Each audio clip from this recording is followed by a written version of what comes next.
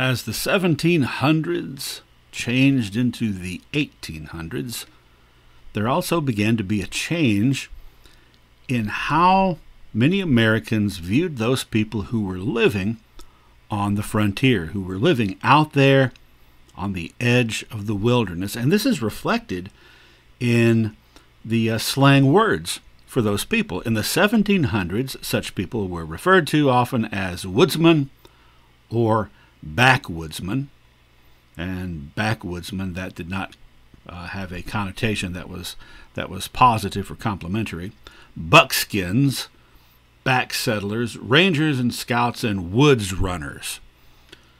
By the 1800s, however, you started to see the usage of terms like pioneers, trailblazers, pathfinders, frontiersmen, as though as a class they were suddenly more respectable somehow than they had been previously. And part of the reason for that is because if you look at both sides of the year 1800, there was a shift in how the country itself was viewed. Okay, so here's a map of the United States in 1800, the year that Thomas Jefferson was elected president. The red is the actual United States, that is the states. The blue, light blue areas, that is American possessions that are not states. They are territories. So that, in essence, then, is the frontier. The whole Ohio country that we've talked so much about, that's still the American frontier. And then in the South, you've still got some frontier down there in 1800. Now, previous to 1800, the areas that were there along the frontier were considered the back part of America, and this red area was the front.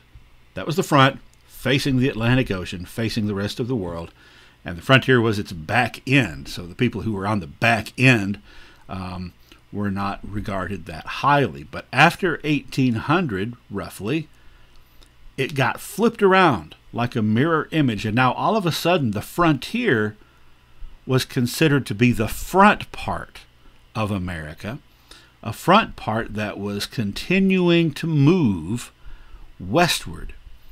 And this can be demonstrated, can be illustrated in the politics of the time. Mid to late 1790s, you had the development of political parties. You had the Republican Party, also called the Democratic Republican Party, and later just called Democrats, led by Thomas Jefferson, as well as James Madison. Thomas Jefferson's view of America was that it should be continuing to grow westward, that it should be viewed, the focus of America should be on the interior of the country. Now, the other political party, the Federalists, a party that was founded by Jefferson's political opponent, really, Alexander Hamilton. We can see him here. That perspective, the states along the coast, that's the front part of America facing out, and there was a view toward globalism. Hamilton and the Federalists wanted the United States out onto the Atlantic Ocean, interacting with the European countries and with the rest of the world, with global trade and a global economy. Jefferson basically believed the opposite. He believed that the future of America was not business and industry, it was farming. And farming requires land. More people becoming farmers meant more people getting land, which meant more land was required. Therefore, there has to be constant motion toward the West. And like I said, 1800, Jefferson gets elected president. So he is going to have some say over how things go from that point forward. And that is really when that mirror flip kind of happens. And in particular, during his first term, he served 2 terms as president. During his first term, something specific happened that really sped up that whole process. And that was, of course, the Louisiana Purchase.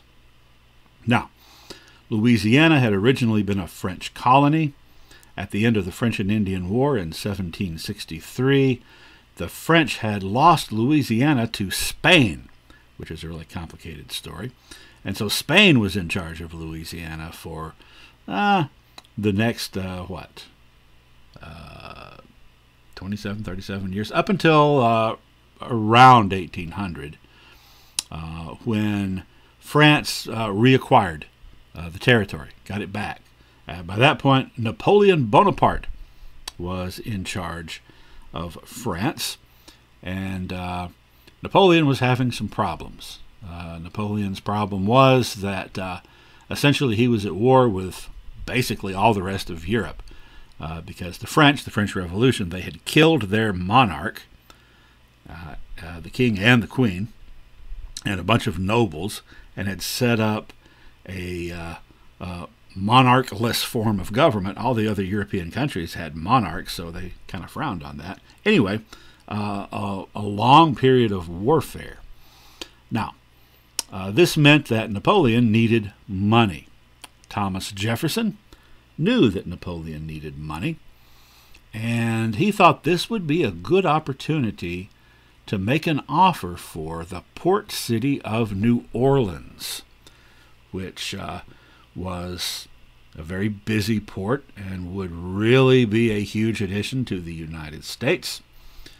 And so he sent some representatives. He sent James Monroe, who would later become the 5th president. Jefferson was the 3rd. And a guy named Robert Livingston. Sent them to France to meet with Napoleon, and they were authorized to offer up to $10 million for the city of New Orleans.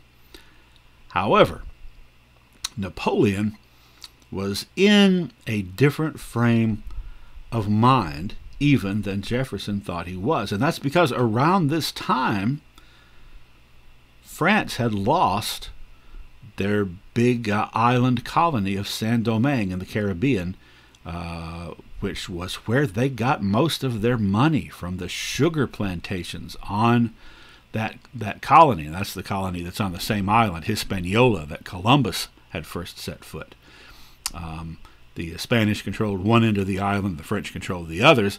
The French lost control when their slaves organized a rebellion and defeated the French army. They defeated Napoleon's army that was sent to put them down, and declared what was formerly Saint-Domingue to be an independent republic, the Republic of Haiti, or Haiti in French. So the point is, that was the breadbasket of the Western world for France. Napoleon could not afford to send another army to try to retake Haiti because he was busy fighting everybody else. Therefore, the whole Western Hemisphere possessions of France that remained to them, really, all the rest of it put together wasn't worth as much as Haiti was, and Haiti was gone. So therefore, when Jefferson's representatives came along and offered $10 million for New Orleans, Napoleon said, "Tell you what, make it $15 million and you can have the whole thing, all of Louisiana," which is not the current-day state of Louisiana. We're talking about the middle third of what is now the United States, essentially. We'll look at a map in a second. Well, $10 million for a city, $15 million for 1/3 of what's now the U.S. That's obviously a great deal. However, it's one of those situations where Napoleon was like, you know what? I need this money now. I have a war to fight, so take it or leave it. I need an answer soon. They had time to communicate with the president and tell them about Napoleon's counteroffer. Now, the problem was that in order to get this whole thing through Congress, it would have taken quite a bit of time, because everything takes quite a bit of time to get through Congress. And Napoleon was in a hurry. So Jefferson went ahead and authorized them just to go ahead and make the sale, or take the make the bargain and give them the $15 million. So they did, and the United States gained Louisiana, which, like I said, that's not the modern-day state of Louisiana.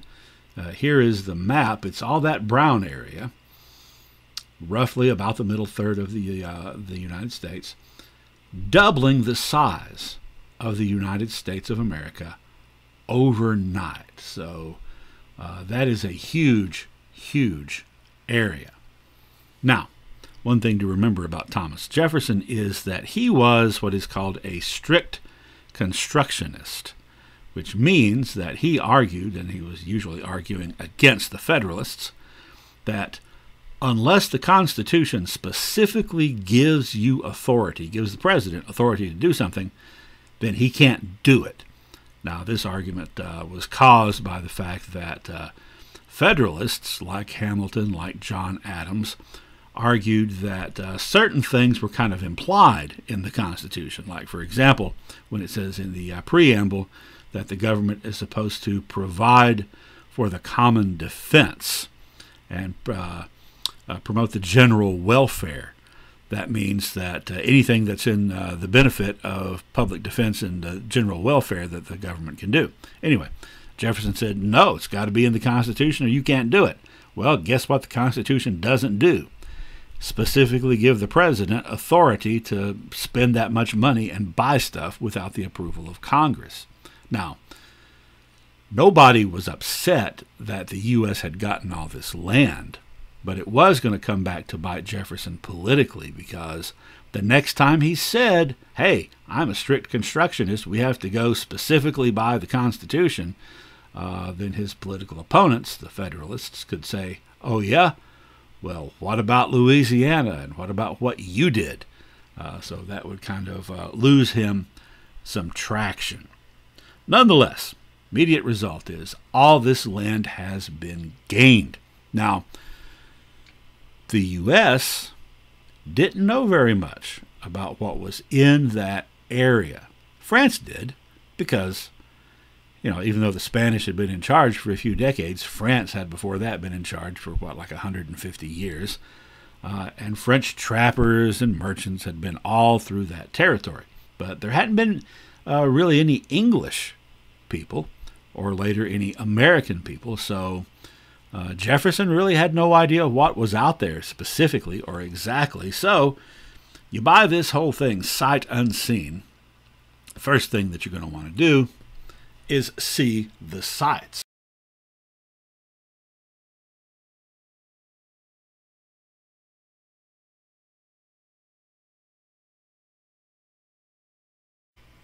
And this led to the establishment of what Jefferson called the Corps of Discovery, which was a small group that was sent westward across the Mississippi to go out into this new land purchased from France, the Louisiana Territory, and basically check it out, see what's out there. Now, here I have some of the members listed. There were 33 altogether. Toussaint Charbonneau and Sacagawea joined along the way. They didn't, set out with the group. They were picked up. So we'll talk about them in a bit. Let's talk about the others, including the two co-leaders, Captain Meriwether Lewis and Lieutenant William Clark. So they are the guys in charge. Also, pictured here are York, who is the black guy. We'll talk about him in a moment. And John Coulter, one of the scouts, whom we will also talk about in a little bit. So, Lieutenant William Clark, by the way, was the younger brother of George Rogers Clark. George Rogers Clark was an American general in the Revolution that was basically in charge of the American forces in the West, which the West was what is now the Midwest. So we're talking about the Ohio country, Illinois, and so forth. And he had become quite famous. His younger brother, Clark, will eclipse him with this journey. The Clarks had wound up in the relatively newly established state of Kentucky, where they did some farming and owned slaves. The guy York was actually the slave of William Clark. All right, well, the goals of the Corps of Discovery, of course, number one, explore the area. Number two, establish diplomatic relations with the Indian tribes that are out there, and the U.S. government basically had no idea what Indian tribes might be out there because they'd never been out there. Also, establish an American presence in the Pacific Northwest, and we'll talk about that in a moment. And because it's Thomas Jefferson we're talking about, who's president, gather scientific data. His scientific curiosity was piqued. He wanted them to bring back samples of any odd plants they found that they had never seen before. He wanted them to bring back the skins of any animals that they discovered that they had never seen before. And he wanted lots of information about the Indian tribes that they were going to encounter. Now, they did encounter several tribes, particularly in the northern plains area, including the Arikara, Mandan, and Hidatsa, who sometimes those are referred to as the three tribes. They, for a long time, have been allies of one another. And Lewis and Clark actually stayed with them for a spell. Those are the groups that are not nomadic pursuers of buffalo, but rather they had sedentary villages and practiced agriculture there along the Missouri River. Their clan systems and their forms of diplomacy baffled all the Americans on the Corps of Discovery because it was so different from what they were used to. But they still got along with those guys. They did have some issues with some of the other tribes, including the Sioux, that led to some tension. Well, here is a map of the expedition, and you can see it breaks into two pieces. They kind of separated at that point. So they start off around St. Louis and head northwest and basically go along the northern plains and make their way to the Pacific Ocean. But wait, you may say, perhaps you have noticed here, Louisiana, the territory that was purchased from France, did not extend to the Pacific Ocean. That whole area in light blue, that was claimed by the British. So why did they keep going all the way to the ocean, Fort Clatsop? That's because, well, like I said, they wanted to establish a presence. So there was every indication that the Americans and the British weren't quite in agreement over who should control the Oregon Territory. The British technically were the ones that had been there, but the Americans were pretty sure that they might want to make a claim. However, they couldn't make a claim unless there had actually been Americans there, particularly Americans representing the U.S. government. So that's why they went all the way, as far as they did, to the ocean. Now, along this whole journey, I mentioned that there were some tensions with some tribes, but the Corps only lost one person. One poor guy, about halfway into the trip, got appendicitis, about 1,000 miles from a doctor. So that's not a good idea. Did not work out well for him. Some of the other tribes that they met included the Nez Perce, or Nez Perce en français, who were a tribe that lived in that blue area there. They weren't that impressed with the Americans because they were trading with the British and doing fine. And they were situated in an area where they could travel a short distance and be at the coast and fish for salmon or travel the other direction and be on the plains and hunt bison. In fact, most of the tribes in the Pacific Northwest were not that impressed with this corps and were perfectly content with their relationship with the British. On the way back, on the trip out there, the Corps had problems with the Sioux. On the trip back, they had some problems with the Blackfeet.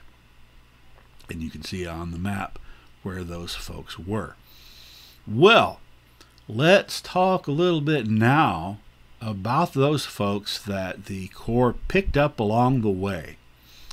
And that is the French-Canadian fur trapper Pierre Charbonneau, who was, Toussaint Charbonneau, who had a young wife named Sacagawea, who had a young child named Pomp, a little boy, an infant named Pomp, and was pregnant with a second child. Sacagawea was Shoshone. At the age of 12, she had been captured by the Hidatsa. That's one of those tribes that Lewis and Clark stayed with for a while. And then, after being taken by the Hidatsa, she was taken as wife by the fur trader, Charbonneau. So she had been married to Charbonneau for 3 years at this time. By the time Lewis and Clark come through, she's 16 years old. Charbonneau was hired as a scout. They didn't really need him as a scout. What they needed was his wife, who was Shoshone and therefore spoke Shoshone. And they were going to go through the territory of the Shoshone, who were pretty influential and pretty powerful, big force in the region. Now, Sacagawea and Charbonneau made it all the way to the Pacific Ocean, then came all the way back with Lewis and Clark, and moved to St. Louis in 1809. And in 1812, Sacagawea actually died of disease, kind of similar to the story of Pocahontas. Died of disease after being exposed to large numbers of white people. She died. She was only 24 years old. Now, Sacagawea has become a sort of a cultural icon like the aforementioned Pocahontas. And over the years, that has sometimes been presented in some problematic ways, like Pocahontas. And I'm thinking in particular, a really good example is a movie from the 1950s called The Far Horizons. That was all about the Lewis and Clark expedition. Meriwether Lewis was played by Fred McMurray, best known for his role in the TV show My Three Sons and for being the professor in the old Disney movie that discovered Flubber. Not the remake with Robin Williams, the original. And William Clark was played by Charlton Heston, because I think that they must have had some kind of a contract in place that every historical movie had to have Charlton Heston in it somewhere. Anyway, those were the guys that played Lewis and Clark.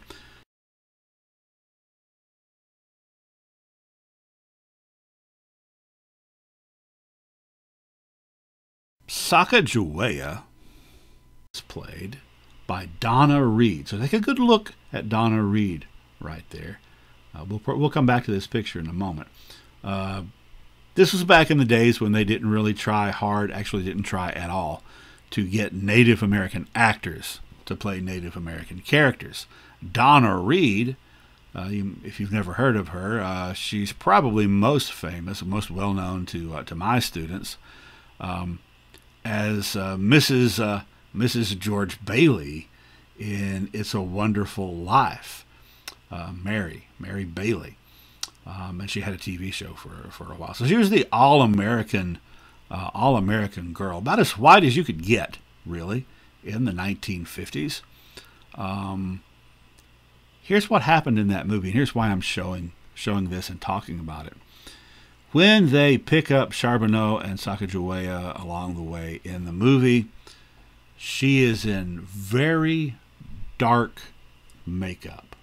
Notice that on the left. Very dark. Then, when they return and they take Sacagawea with them to Washington to meet the president, and she goes to a fancy ball, and she is getting exposed to quote-unquote civilization, the makeup is lightened considerably. Can you tell that? She's a lot, well, the farther east she goes, the more civilized she becomes, the whiter she is. And here, let's take a look again at the cover of the DVD, which was also the movie poster. She's every bit as white as the two white guys.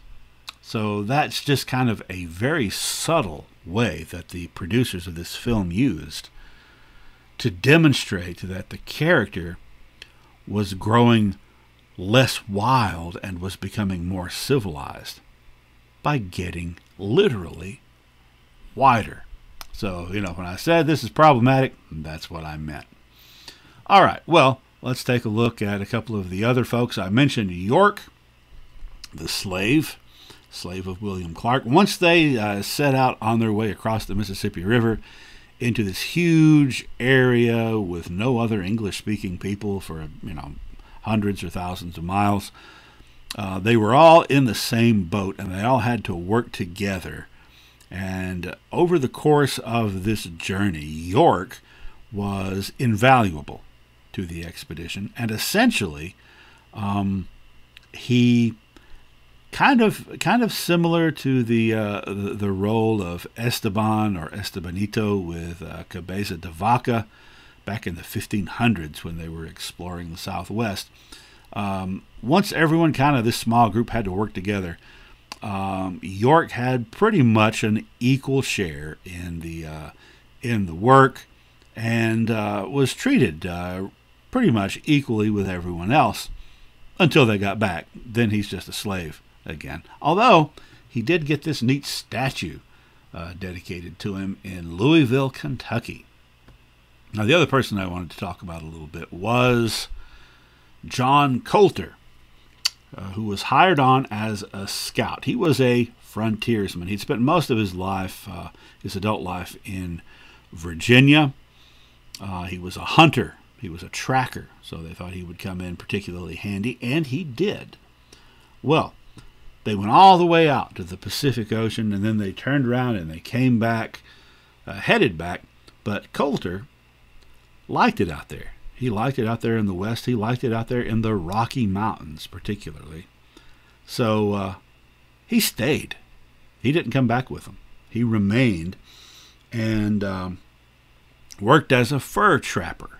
Now, there had long been English fur trappers up in Canada, and there had been French fur trappers that had come down as far as the Rocky Mountains and even farther. But at this point, he was the only American and the only English-speaking fur trapper in the Rockies.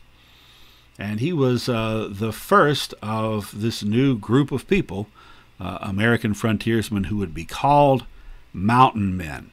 Mountain men, fur trappers, mostly in the Colorado Rockies, or the Rockies in general, who trapped beaver primarily, and we'll talk more about that whole thing later. But John Coulter, first mountain man. He was the only one out there at first. Within a few years, more Americans made their way out there and started working as trappers and hunters.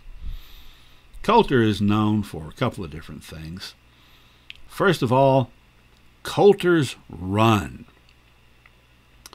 Coulter's Run. This was an incident that happened when Coulter was captured, I think by Blackfeet, captured and forced to run the gauntlet, as it was called. That's where you had to.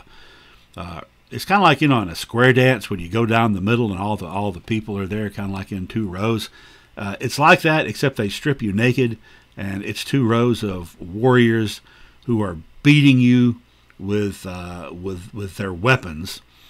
And then if you get to the end of that, then because they're sporting, they will give you a head start to run and try to get away on foot, naked. And then they'll get on their ponies and come after you, which is what happened. However, in this particular instance, Coulter was a little bit hardier than what they were counting on. He actually managed to get a lance away from one of the warriors that was chasing him, and he killed a couple of them and got away. And made his way back to the states, to the quote civilized part of the country. I'm assuming at some point he must have gotten something to use for clothing, but that was something that made him celebrated as a frontier figure. However, on his way, while he was making his way on foot back to the settlements, he passed through this one area where the ground rumbled, and all of a sudden giant geysers of steam came bursting up out of the ground. So naturally, like anybody would, John Coulter assumed he had found the entrance to hell. So when he did get back to the settlements, he said, "Oh, and by the way, I've been through hell to get here, literally the mouth of hell." And everyone kind of laughed at him. And it was a big joke for a long time that Coulter's hell is out there somewhere. Ha ha. He must have been out in the sun a little too long. And it was several decades later before other Americans made their way into that region that's known as the Yellowstone and discovered that, geysers, Old Faithful. It was a natural phenomenon. So he wasn't crazy after all, turns out. So John Coulter is a good example of just how hardy and tough someone had to be to survive as one of these mountain men.